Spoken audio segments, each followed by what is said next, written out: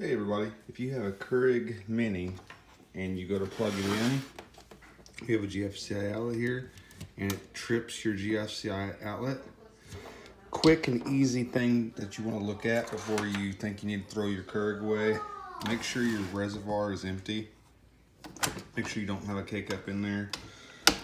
Pull out your bottom tray, lay your Keurig on the side. There's 3 clips, one here, one here, one here. Get you a very small screwdriver. Call these tweaker screwdrivers. And you're gonna wedge that in there, pop it up, pop it up. You do the same on the other side.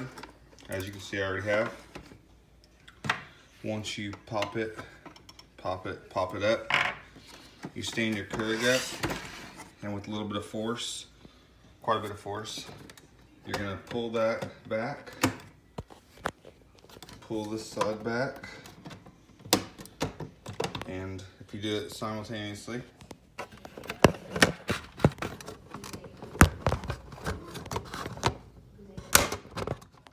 then you will remove the cover.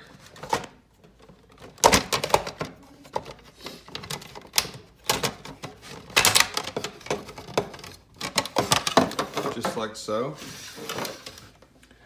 Now, unlike some of the other models that offer a reset for the heater, this model does not offer any way to manually reset.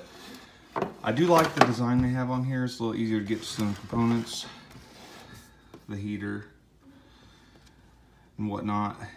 Some of the thermocoupler, there's a heater behind here. We got flow switch, circuit board, power supply. Everything's pretty easy to get to in comparison to some of the other models that they had.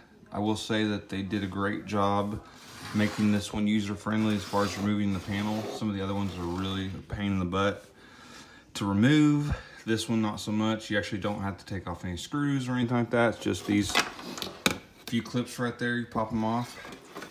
But the root cause on why these most likely trip is if you overflow the reservoir, water will work its way down. It'll drip down here.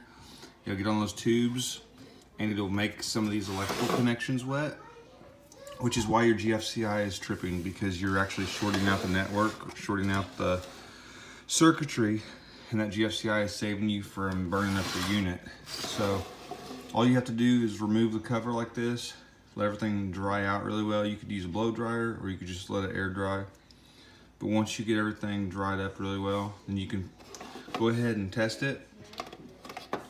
You just plug it in, wipe the cover uncovered, and then open your lid. You see the power light comes on.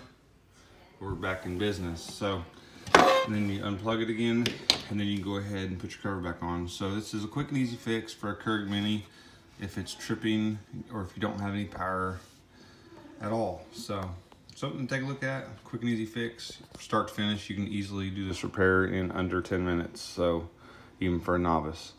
Thank you, have a great day.